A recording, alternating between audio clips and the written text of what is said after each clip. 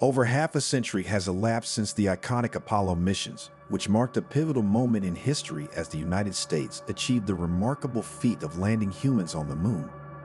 This triumph not only showcased American technological prowess, but also defined an era of intense competition known as the space race, a fierce rivalry between the United States and the former USSR. The geopolitical tensions of the Cold War served as the backdrop for these historic missions, underscoring the strategic importance of conquering new frontiers beyond Earth's atmosphere. Welcome to the next frontier of human exploration, the Moon. Over half a century has passed since the historic Apollo missions, yet the allure of Earth's celestial companion has never waned. Today, nations and commercial entities from around the world are embarking on an unprecedented journey back to the lunar surface. But why? What drives this collective effort to return to the Moon? While the United States made history in 1969 with the Apollo 11 moon landing, it is crucial to acknowledge the pioneering efforts of the Soviet Union in 1959. Luna 2, a Soviet spacecraft, became the first to reach the lunar surface, marking a significant milestone in space exploration.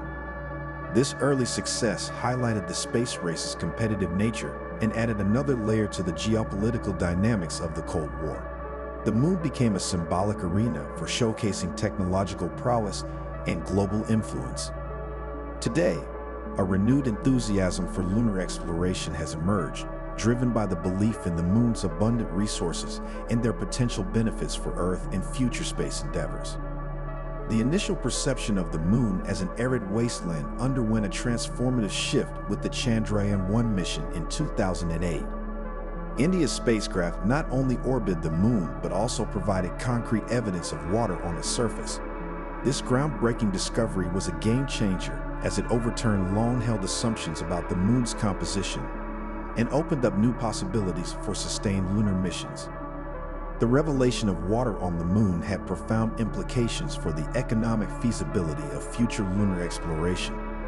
Prior to the Chandrayaan-1 mission, the concept of sending humans to the Moon was perceived as prohibitively expensive, given the need to transport water from Earth to sustain astronauts.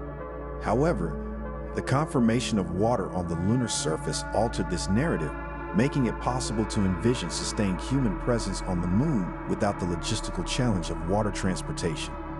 In August 2023, India achieved a significant milestone in lunar exploration by successfully executing a soft landing on the Moon's south pole, a region speculated to contain substantial water reserves. This groundbreaking accomplishment not only bolstered India's standing in the global space community, but also demonstrated the technical prowess required for precise lunar landings. Concurrently, a Russian probe destined for the same lunar region encountered a mishap, underscoring the inherent challenges and risks associated with lunar exploration. These contrasting outcomes highlighted the dynamic nature of lunar missions and the need for continuous advancements in space technology. The burgeoning interest in the Moon's resources has spurred a wave of lunar exploration initiatives from various countries. Beyond India and Russia, nations such as Japan, South Korea, the United Arab Emirates have launched their own lunar missions, contributing to the expanding portfolio of lunar exploration endeavors. Each mission aims to unravel the mysteries of the Moon, from potential water reservoirs to other valuable resources that could play a pivotal role in future space exploration and sustainability. The rivalry for lunar dominance is most prominently observed between the United States and China. The Artemis program, led by NASA in collaboration with international and commercial partners, is a strategic initiative to re-establish American presence on the Moon. With an estimated cost exceeding $93 billion by 2025, Artemis envisions extended lunar missions, including Artemis II and ILI, scheduled for 2025 and 2026, respectively. The program seeks to establish a sustainable foothold on the Moon, emphasizing the strategic importance of lunar dominance in shaping the future of space exploration. The Outer Space Treaty of 1967 stands as the foundational document guiding international space law, delineating rules for peaceful exploration and utilization of outer space. However, the treaty's interpretation, particularly concerning ownership and resource extraction, remains a subject of debate. In 2015, President Obama signed a law asserting the right to extract resources from celestial bodies without claiming territorial ownership, providing a nuanced perspective on the legal aspects of lunar exploitation.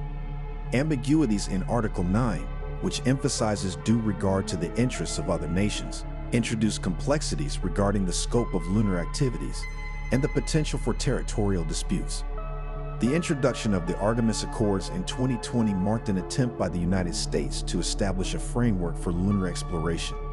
This non-binding multilateral agreement engaged over 30 nations participating in the Artemis program, with the shared goal of facilitating collaborative efforts in space exploration. However, the absence of two major spacefaring nations, China and Russia, from the list of signatories raised concerns about the inclusivity and effectiveness of this accord. China and Russia's objections to the Artemis Accords have added a layer of complexity to international cooperation in lunar exploration.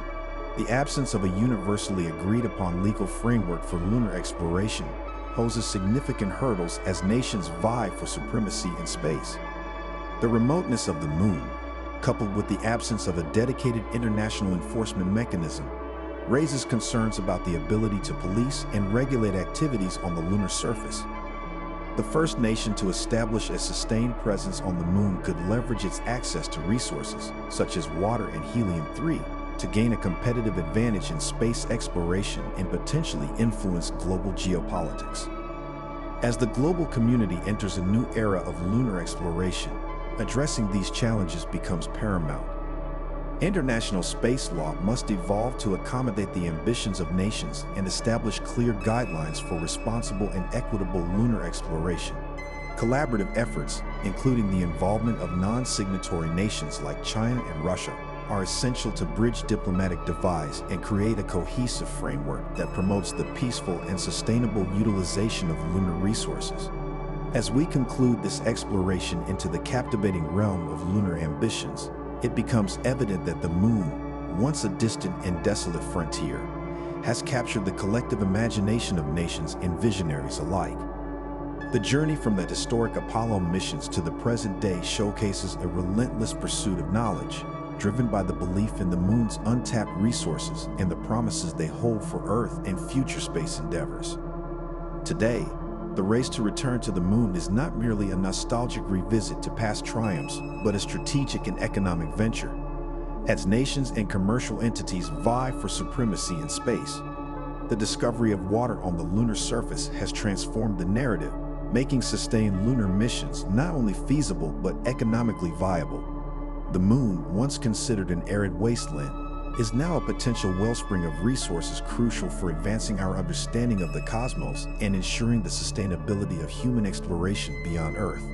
So, whether driven by the pursuit of scientific knowledge, economic incentives, or the sheer audacity of exploring new frontiers, the collective efforts to return to the moon are emblematic of our innate human curiosity and ambition. As we look toward the night sky, the moon, our celestial companion, continues to inspire and challenge us, inviting us to reach beyond our earthly confines and venture into the vast expanse of the cosmos. The journey back to the moon is not just a scientific endeavor.